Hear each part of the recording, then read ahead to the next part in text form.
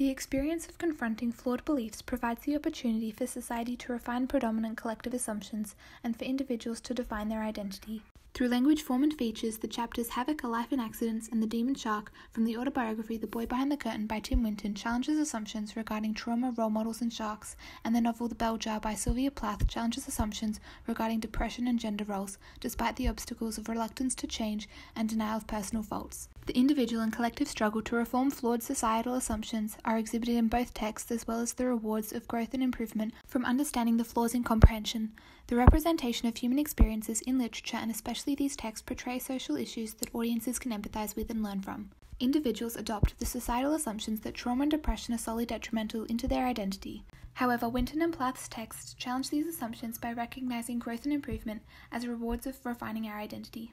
In the chapter Havoc, A Life in Accidents from The Boy Behind the Curtain, the retrospective authorial intrusions exhibit Winton's individual struggle to realize that traumas are rewarding as well as detrimental.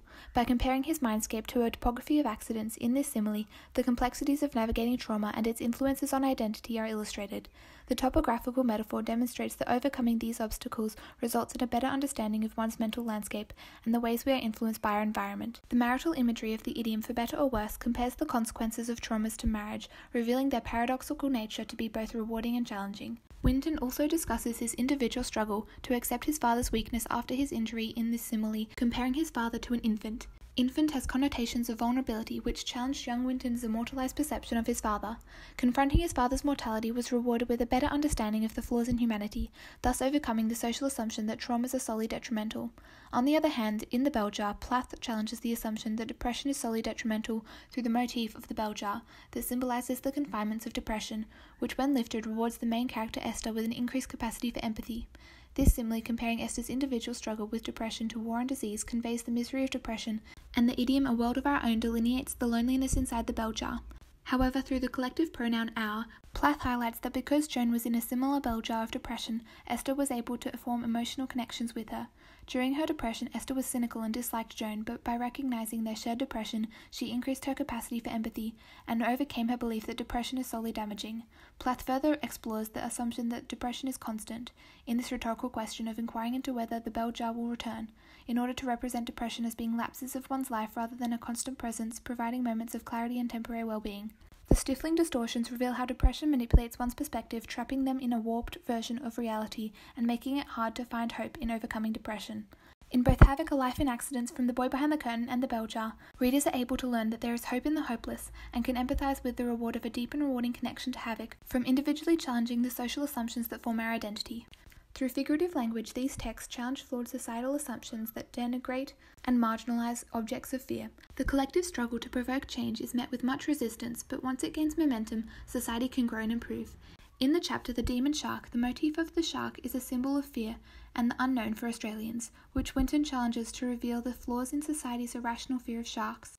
Winton describes how the representation of sharks as dangerous was amplified by films in this allusion to Spielberg's Jaws that sent folks lurching from the cinema and the water in horror. Winton illuminates how the safety of oceans was challenged and the drastic fear of sharks consumed society. The use of zeugma and hyperbole inspires the reader to think more deeply about this reaction and why sharks are a symbol of fear. Winton also declares the flaws in the societal beliefs around the savagery of sharks in this metaphor of the blindness of society. He uses irony to reveal and challenge the paradox and casual hypocrisy in perceiving sharks as savages while humans slaughter them. Efforts to change society's treatment of sharks is met with resistance due to the large global population and their diverse knowledge and beliefs.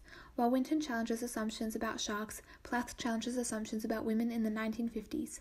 The characterization of the main character Esther as an academically gifted maiden pursuing her dreams as a writer provides a feminist representation of women that challenges gender roles of 1950s American society. Plath uses this metaphor of the arrow that shoots off in all directions, like the coloured arrows from the 4th of July rocket, to illuminate the collective struggle women face in challenging society's assumptions that the purpose of women is to support men. Plath continues to convey her feminist beliefs through the symbolism of the drug that removes the memories of the pain of childbirth to represent men's efforts to control women.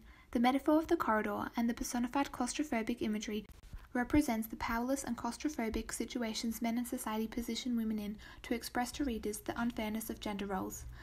Winton and Plath's perspectives question social morality by challenging the treatment of sharks and the misogynistic flaws in social norms.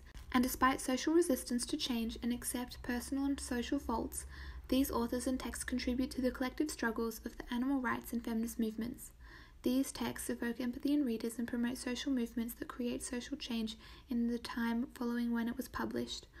Winton and Plath are awarded with small daily changes that can be seen in the achievements of the historic feminist movement, but are yet to be seen in the contemporary movement against the mistreatment of sharks.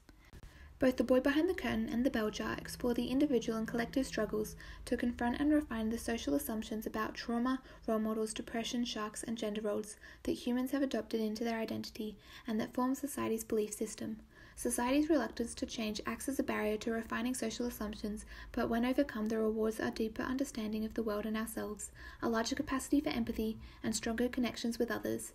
The audience learns that even the most onerous experiences have rewards of growth and improvement, as well as warns readers of adopting social assumptions into their identity without realizing their flaws.